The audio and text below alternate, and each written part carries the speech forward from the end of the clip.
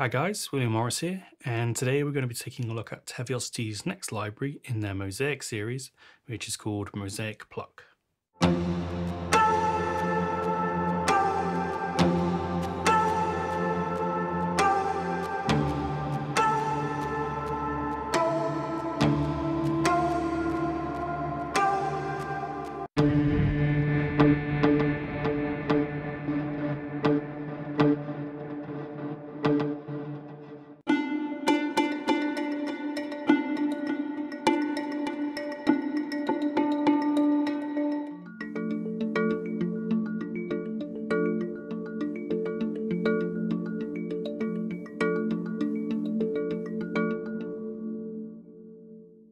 So the library runs in both the full and free player version of Kontakt 6.5.2 and above, and it has an install size of just under 2 GB. The library is currently on intro pricing for $99 and has a regular price of $119. Also, if you do own any of the other Mosaic series instruments, you can get an additional 20% off of the price for the next few weeks. So the library is contained within this single patch here, and it's been split into these 3 categories that you can access via the snapshots menu. So we have lots of different Arps, we have a Playable section, and also a Rhythmic section here at the bottom. So as the name of the library suggests, all the sounds are a form of plucks designed to have a sharp transient and be able to cut through a mix. The UI is much the same as the other Mosaic libraries, so if you'd like to see that in more detail, you can check out my review of Mosaic Tape. But let's jump into some sounds, and I'll start up in the Arp section and just do a kind of handful of patches from each one. As you can see, there's quite a few in each category.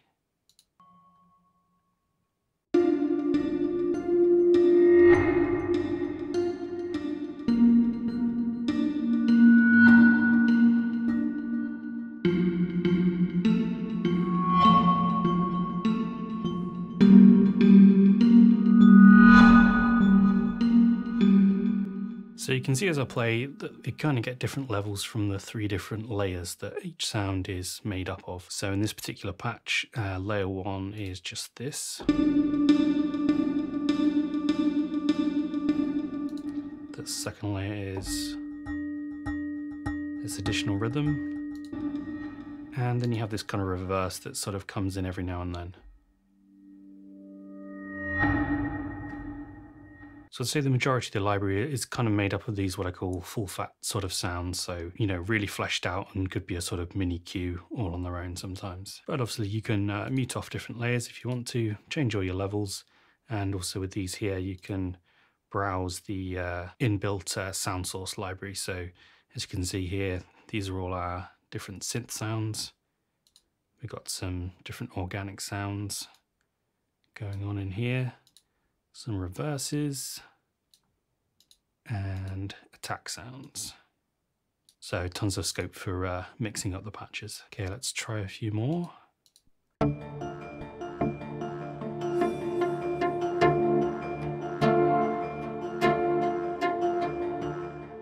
So as you can see in the name for this one, it says TRP, which just stands for triplet.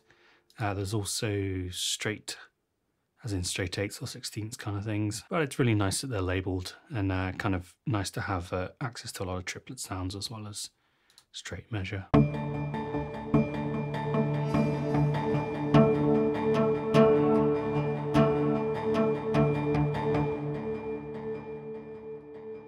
So everything in the Arp and Rhythmic categories are all kind of controlled by the Arp module here.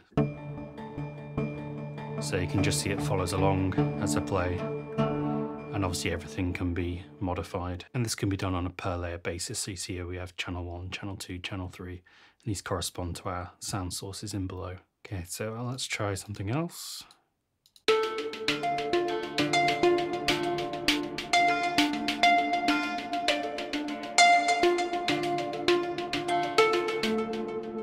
So you can hear sort of really full featured, really kind of cue starter style patches.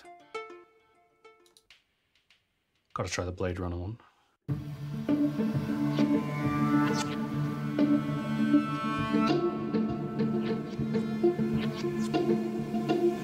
That's cool, I like that. Let's try some more.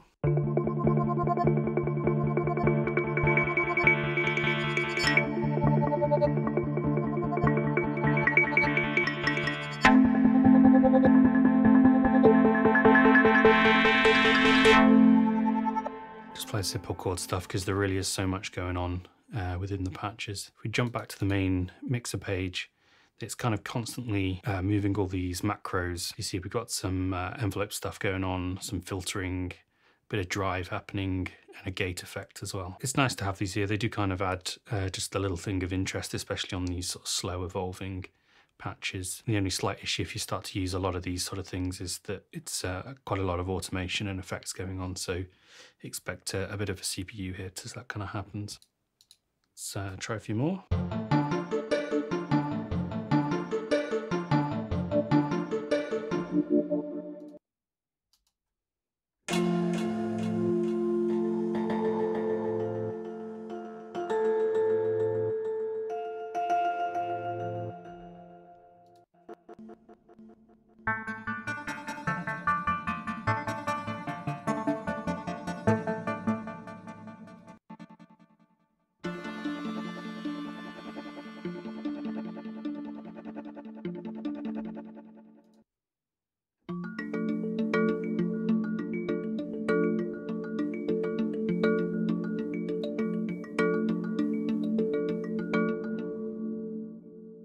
Yeah, again, sort of great cue starter stuff. You could really sort of picture these as intros or kind of beds just to be happening underneath a cue. All right, so I'm just going to do a couple more and then we'll jump into the other categories.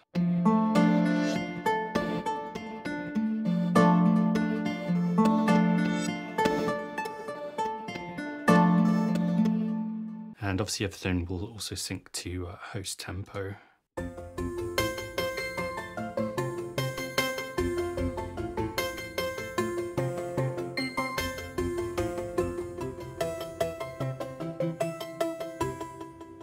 So yeah, that's a taste of the Arps category. Let's jump into some of the playable ones.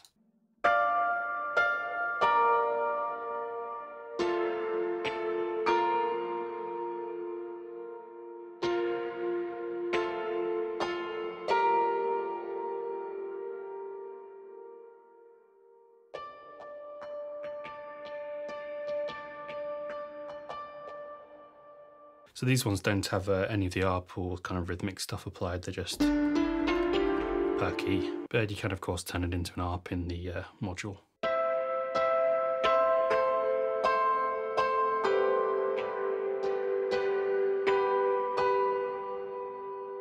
So a lot of these sound like they'd be really cool just to kind of give that attack to your chords. Maybe just as a layer on top of something that has a more sustained sound underneath.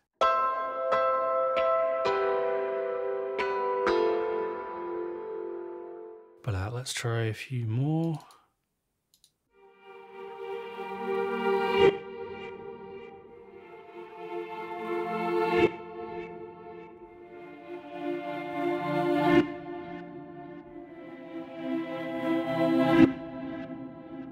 So yeah, this kind of reverse category I'd say is the only sort of outlier for the library.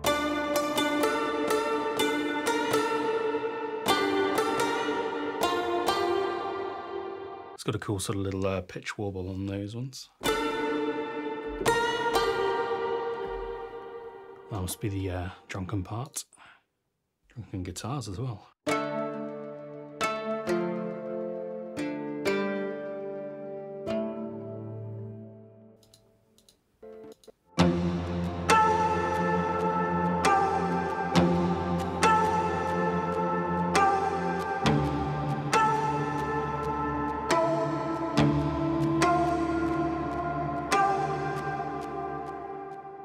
That's nice, I like that one. They're definitely very full featured. I can't see them kind of fitting straight into an existing track without doing a fair amount of tweaking, but it does mean to kind of give you inspiration and start you off on something, you know, it's a pretty full featured sound to listen to.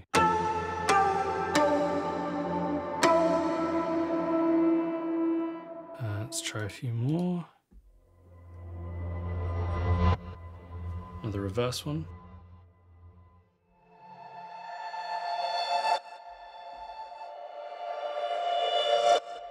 It's nice.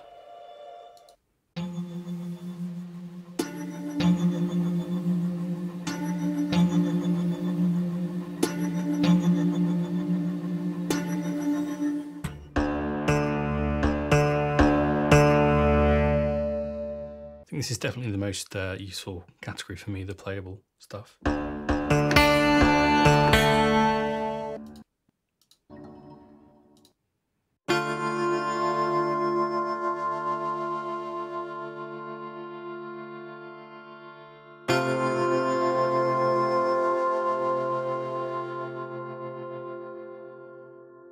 Yeah, I like the way the three kind of sections fit together here. You tend to have the dominant sound sitting on channel 1, and then a kind of additional embellishment type stuff on 2 and 3. Let's do one more. Can't resist anything called space piano.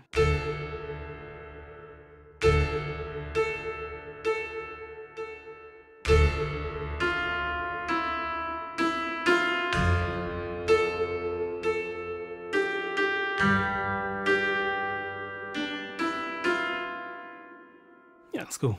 So I think we've covered quite a few of the playable patches. It's definitely a lot to choose from, and obviously you can mix it up even further just by swapping out a layer. So let's take a listen to the last category, which is the rhythmic stuff.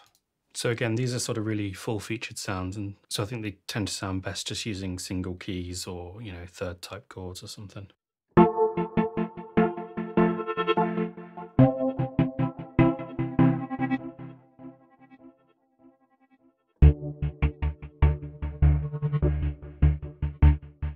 And as you can see, everything's happening in the ARP module here.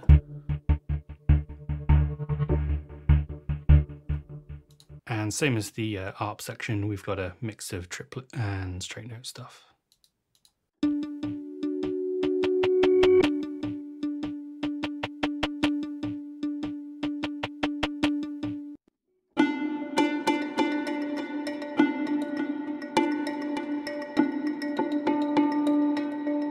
Cool, I like that one.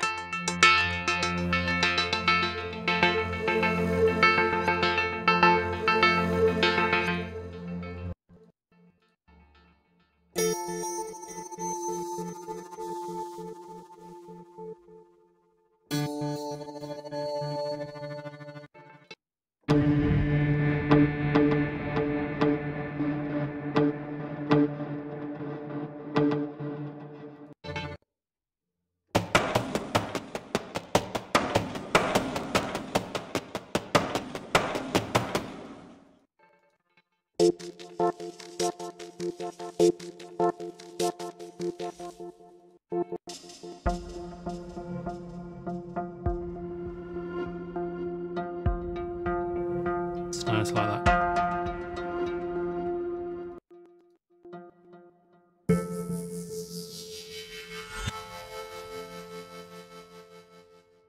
Okay, so that's a bit of a selection from the rhythm section.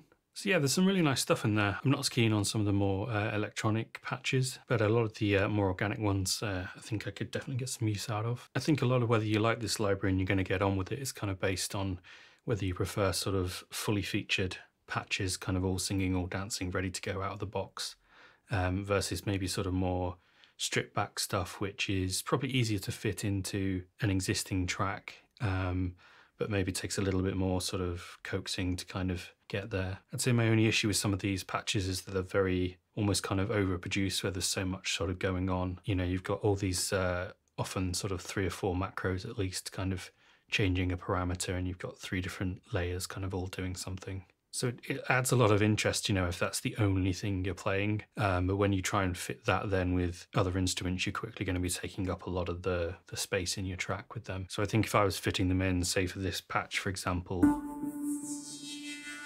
you'd sort of be saying, well, that one straight away, maybe I'm going to take out completely, and I'm just going to turn off the gating. But I'd say, yeah, this is definitely going to appeal to somebody who needs just a quick sort of cue starter to get going straight away. And, you know, often kind of listening to a cool patch, it'll give you an idea for something else. Oddly enough, this is actually the second sort of plucks library that I've been looking at in the past few weeks. I previously did a review for plucks and mallets from Riot Audio. And although both libraries are based around, you know, plucked and malleted sort of attacky sounds, they definitely sound really different from each other. And the Riot Audio library definitely kind of focuses more on playable instrument stuff as opposed to arps and rhythms like you find in the Heavyocity one. But anyway, guys, thanks for watching. If you have any questions, let me know in the comments. But if not, I'll see you again on the next one.